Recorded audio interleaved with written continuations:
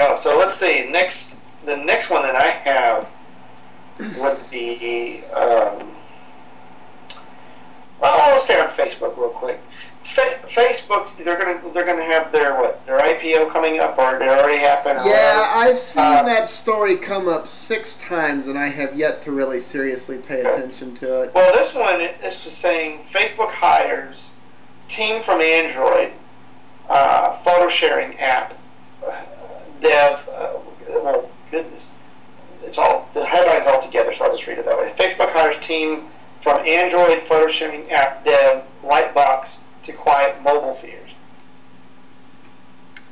And how does that so they've closed this deal to hire a team of 7 employees from Android photo sharing app Lightbox, which is supposed to stem this worry of, I guess, lack of mobile.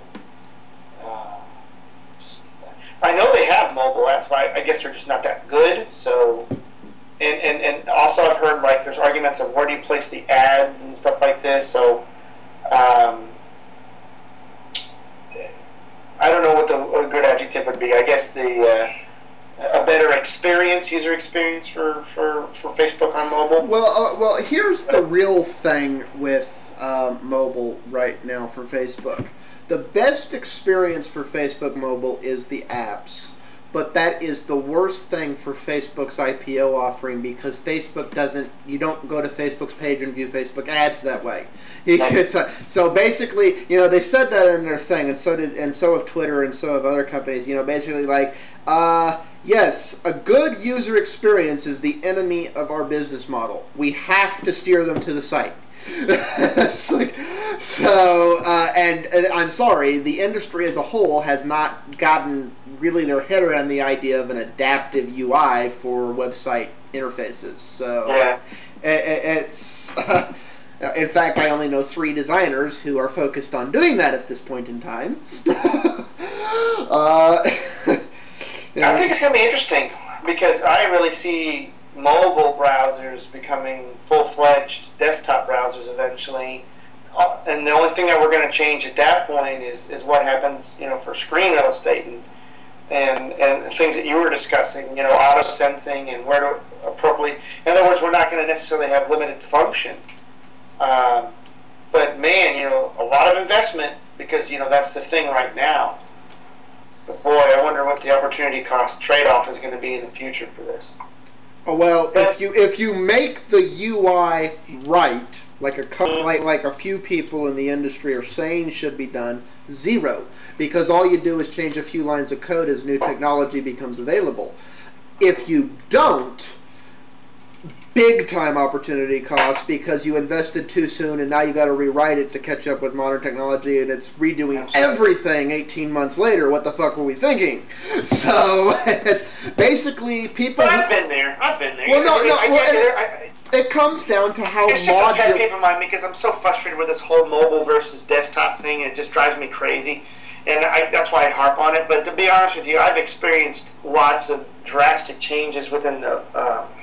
just any type of development. I mean, more recently, not so recently, but I remember when Microsoft went .NET, and then the conversion from the original .NET to the second version was a nightmare. And oh my god, I mean, you experience all kinds of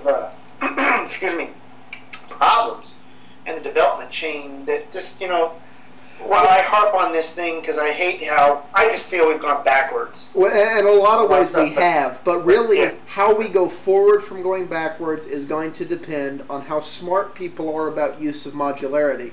Because, I mean, we are going to have to throw out some pieces. Hopefully people design their stuff modular enough that we can keep the good and just throw out the bad and rewrite the bad piece rather than have to largely go back to scratch to fix the problem. And again, that's going to depend on the individual projects, the individual developers, and the individual things. You can write things very, very modular, not so modular, and sometimes what you're actually doing, affects how modular you can be. Well, and I guess that's where we need more frameworks to help us get there. Ideally, you write your system modular enough so that if one framework goes away you don't want to and another one is better, you can easily swap the frameworks out too. Well, I mean, I'm saying what I mean by the development framework is that the code base from which we can start writing and detecting all these different form factors, that's at least what is happening. Mm-hmm. You know, we're no longer locked in just to a desktop screen. But you know what? I've run into shops now that have absurd amount of high resolution. I mean, absurd high numbers. I remember the days where we were going, wow, you're 800 by 600, and if you had 1024 by 768, you were the cream of the crop. I mean, but today, it's ungodly. Well, no, and there's this real debate, particularly in the web, if whether or not we should be sticking to the 1,000 pixels or less for the lower resolution things, or just saying, screw you people with lower resolutions, we're going 1280. It's a real debate, because it's a bad experience on lower end systems, but you know, you're wasting so much real estate on higher end systems. Again, I think that's the wrong debate, in my opinion. In my opinion, we should be accepting the fact that we're always going to have both, and it's the job of the UI and you as the designer to make it adapt equally well to both. Right. Well, no. It remains to be seen. Of course.